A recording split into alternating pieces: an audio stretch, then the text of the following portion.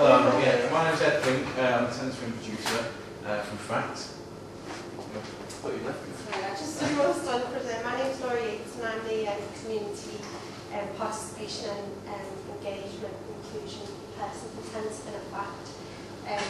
We haven't got a presentation, but we were just really going to talk a bit about the Tenantspin project and a couple of projects we've been doing recently with older people and technology, which we thought you might be interested in. Tenantspin started in I don't know if anyone knows about the Tenantspin project, but it started in 1999 as a pilot that was run by FACT, which is where me and Ed work, the Foundation for Art and Creative Technology on Wood Street. Liverpool has an action trust, which were a government quango that was set up to redevelop, reimagine or demolish the tower blocks in Liverpool. And Superflex, who are an artist collective who are still practicing now, who specialised in relational artwork, so everything that was based on an issue. And the issue in this particular case, in Tenantspin's case, was the rehousing of social housing tenants that had lived in the tower blocks since probably the 1960s. So when the project started, there was 68 tower blocks. And when, basically when the tower blocks were redeveloped, there was only 11 left. So the idea was to come up with a project that would utilise technology, training for older people, a particular older tenants group called the High-Rise Tenants Association, and they were based in Hello Towers and in Coronation Court, which was a massive tower block in Liverpool. And so the idea they came up with was the Super Channel, which was the UK's first online TV station run for and by the tenants of the social housing flats in Liverpool, and using the internet to live stream 1 hour magazine style discussion shows, so that basically the tenants and the residents could meet their landlords in a space that in a space that was social, but also offered accountability. So obviously when they were streaming back then, it was dial-up, and they used a particular non-open source platform. That's the real producer. Or real producer. And when the stream actually came out, I mean, I wasn't around then, but we've seen some footage. It's like tiny, but for those residents, it was like really amazing that someone somewhere in the world would be watching their programme with their landlords talking about their issues from their living rooms. From their living rooms, and could be, well, maybe be responding. They did used to have a chat facility, didn't they? So basically, the project was a really early pioneer of live streaming, and we still do a bit of live streaming now. Neil's kind of doing a bit of using livestream.com, and we started using that during a project we did at the Tate for the 5th floor programme, so 5th floor exhibition. So today we were just going to talk a little bit really about some of the older people's programmes we've been working on. Obviously, since the rise in the internet and all kinds of digital technologies, most people are online. You know, me and Liam were talking about it before, there's probably 55% access now in the city. I don't know really 100%, but when Tenantspin started, it was about 5% of people were online. So obviously it's really changed the whole scene, all the way people use the internet, the way people watch programmes on the internet, the community content that is produced online has really changed. People kind of make it themselves and stuff. But there are people who are really still very digitally excluded, and so one of the things we try to do as a project is to come up with innovative arts, practice-based ways to bring the internet to people who are excluded. And some of these people are over 60, 65. They don't want to use the internet. There's 3 different reasons, really. It's economic, it's ignorance, and well, you know, not really knowing. And also mostly it's because people just don't know why they'd even bother. And I know for us in this room, that's like totally shocking. But for them, like, they've lived for 80 years and have never used the internet, so why would they just suddenly start now? So some of our work is kind of around making the internet interesting and accessible.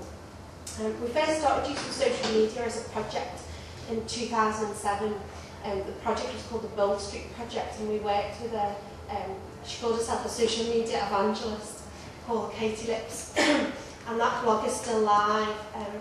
It's Bold Street, the boldstreet.co.uk/blog, and it's still live. People still comment on it. We've had all kinds of interesting things happen on there, and that was just a WordPress blog. Old lovers. Old lovers meeting online, you know, all brought together by this topic, which is Bold Street. Some bank bonds. The bank bonds. It's all going to be millionaires, but I think because Bold Street has about 8 banks, and so people will come in on the WordPress and saying to us, listen, I've got this bank bond from this bank that should die in it, do you think I'm like rich? And I was like, well, I'll look into it for you. So it was a forum really, and we used the social media to engage with older people, to help them understand how uploading content that included them and their personality onto the internet would be a positive thing, because people could then engage with them and their stories. It would make their stories live and current, rather than just something they tell their child or their grandchild and they didn't want to listen. So we used WordPress back then, Flickr, and we used Skype, but we used an 0151 phone number that was attached to the Skype, and people would leave 2.5-minute messages on it, and then we'd rip it off with audio hijacker and use iTunes and stuff to disseminate the information. So the whole thing with Tenantspin is the stories. It's all about collecting and gathering stories and making sense of them. And one of the most recent projects we did was the one that you did, Gaslight to Satellite. Yeah. Which was, a lot of the work we do is collaborations with housing associations, and this one was with LMH. Yeah. Would you like, I'll read Dorothy's poem, it sort of gives a bit of context to the project. I won't be as good as Dorothy, but LMH asked us, did we want the chance to enter a play about a song and a dance? A group was formed and a play was born by sheltered tenants who had become forlorn. Fact and Tenantspin were both involved, and with their help the play evolved. We learned new songs, how things have changed. To us technology seems so strange. So rehearsals are now underway. We hope you'll support us on the day. We'll try our best to get things right, but you can judge us on the night. So that was a poem that Dolly wrote about the project with them. So it's called Connected from Gaslight to Satellite. And this was really about looking at the attitudes of sheltered housing residents towards technology. To start off with, we were quite ambitious and thought, let's make a website, get everyone online, start blogging. But there's a conversation that had to happen before that about why they'd even want to. And it's perfectly understandable really that they're not digital natives. They've not had a blog or a phone since the age of 9. I think a lot of people had never even been on the internet before we started working with them. So there had to be sort of reason. So it became more of a conversation about being connected, and that's where the title came from really. It was interesting, I was talking to a lady and she was posting on Facebook, so it's a great idea, I love it. Talking about why it's great and why people are connected. So I see you on Facebook, she's like, oh no, not at all. But her grandkids use it and all her family use it, so she sort of understood why she liked to use it but just didn't want to. Read another poem. So we sort of worked with an artist over 6 months called Alison Kershaw. She's based in Manchester and she works with communities. And she'd spoken to the group and they'd done a pantomime the year before and they were quite keen to do a performance. We based it all around technology. So here's another poem. Well, this is the last song in the performance that came out. It's staying connected at the end of the line, keeping in touch with each other, staying alive. I love the voices, the tears and the smiles, the click of connection, it's all in wires. I know their stories, I've lived all their lives, the lives of the lover, the fears and the sighs. Staying connected, it's all we can do. As long as we're talking, we know we'll pull through. I think the thing that came through from this project the most was sort of the positivity around technology and how people embraced it really. Let me just find, there's one more and I'll stop reading their poems. There's one more, I like this quite a lot. This is from a song called The Television Song, and this verse is, when we were children we used to play outside, now here's the future playing out before our eyes. When we were young, the world was small enough to crawl inside. This box will open up the whole world. We hope our kids survived. And so it was quite an interesting project, just sort of talking to them about why they wanted to use technology. Since then, all of the people involved are now using the blog and talking to each other on it. And it's sort of baby steps for us, but I think we're sort of involved with the Go On, It's Liverpool campaign, and there's sort of this idea of giving an hour to people, but I think it's about giving a lot more and engaging people with this kind of technology. Our sort of main vehicle for this is producing video as well, and sort of engaging people to make their own video content and have their say online as well. I don't know where to go with it now. We could waffle on about Tenantspin forever, but I don't know. Is there anything that we want to know about the project? I suppose the thing for us now as well, sort of 11 years ago, it was a very specific project about working in a tower block with a community live broadcasting. Now it's a very different environment. So we've got a lot of housing partners and sort of working with people to look at issues around technology and engaging older people. Can I ask a question? Oh, sure. Can I ask a question? Yeah. How many fact centres are there around the country? Just one in Liverpool. And nothing else like that? I mean, There's in organisations similar Manchester, you've got the Corner House, haven't you? Yeah, they're kind of similar. Well, I think why don't you the new gallery board. interact with them? Why don't we interact with them? Yeah, we do. I think we do interact with them. I mean, for me, No, what I say, why don't you? I mean, why don't you have people to interact with them? Well, I think this is part of the problem of having our project based on fact. Sort of the general, well, not generalising massively, but the demographic of fact isn't social housing residents that aren't on the internet. We've been finding out about what's going on there. So even some of the people that we brought in that hadn't been to the city centre for sort of 5 years, then trying to tell them that coming to fact is a great idea and going on the internet is a great idea was a big jump really. And for a lot of people just around said it wasn't a great idea. And I was talking to one lady and her husband came to one of our workshops and she just didn't want to engage with me or the internet or fact or anything. And just from talking to her, I ended up talking about food, and I like talking about food, I always talk about food.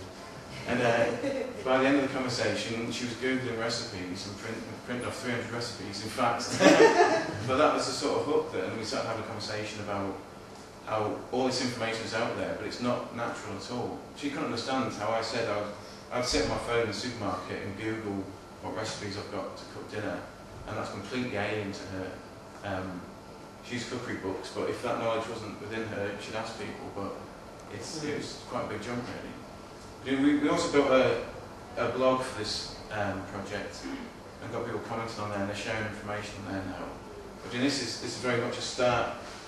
This is about sort of attitudes towards technology, and then the work we're doing now is building on that really. And the work Laura's doing now, we've got another project within sheltered housing schemes in Liverpool and trying to develop that more. We were looking at using iPads. I know, that's quite a cardinal sin to some of the people in this room, but the interface is so simple. We'll look at the work David Hockney's been doing with his Brushes app, and that's an access point for us to talk about art and how you can use technology to create art. But that's very early stage, isn't it? And that's the conversation we've got at the moment, and to grow that with people in the schemes and see what they want to do, really. I think it'd be a good idea if you could interact with people from outside of Liverpool. Yeah. Yeah, well that's what we do use the internet to do that, and actually the project originally, the first 5 years of the project, they took all the high-rise tenants from Liverpool all around the place. They went to New York and Copenhagen, because that's where the artists were from who started the Tenantspin project. But one of the, Skype is really good for older people. Older people love Skype. It's like amazing to them, seeing, like having a telepresence experience with someone in a different country. So we've used Skype a lot as well, just because it's just, for us it's like, why would that be so interesting? But for the residents we work with, it's like magic, it's like some magic is happening and they're seeing someone in real time, like. And also there's, coming up as well, there's sort of changes in welfare reform. There's a lot of services are going online, and it's sort of, it feels like if people can't access those services, they'll be missing out on a lot of things. Like the property pool, you can't go on the property pool unless you're online and you can apply for a house now, and it's sort of, but then, to be honest, to us that's not an interesting reason for people to go online. I think it's about creativity and working with artists as well, and that's the tool that we use to get people engaging with the internet really and things. In this, we sort of cheaped to start off with. We put the we recorded the songs onto video, upload them onto the website, so the participants had to Are learn you songs. singing? Oh, I wasn't singing, no.